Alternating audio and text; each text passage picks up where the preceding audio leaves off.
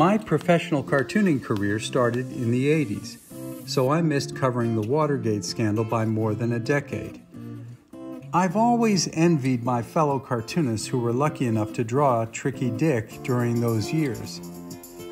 When Nixon died in 1994, historians and pundits argued over how he should be remembered, as a sinner or a saint.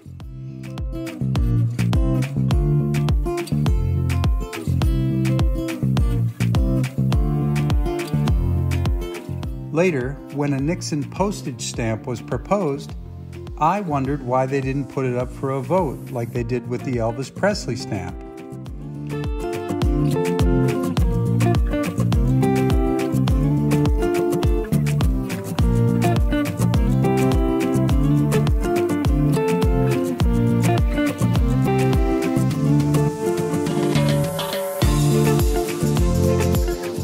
Every political scandal to come along since Watergate has been compared to it.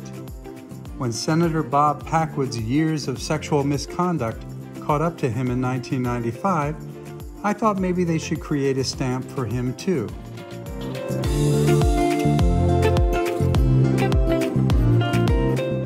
For decades, Nixon's Watergate cover-up set the bar for presidential scandals.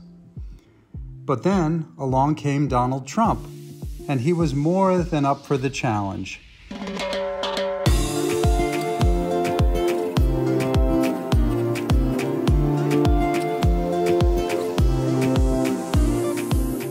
Compared to Trump, Nixon now looks like a choir boy.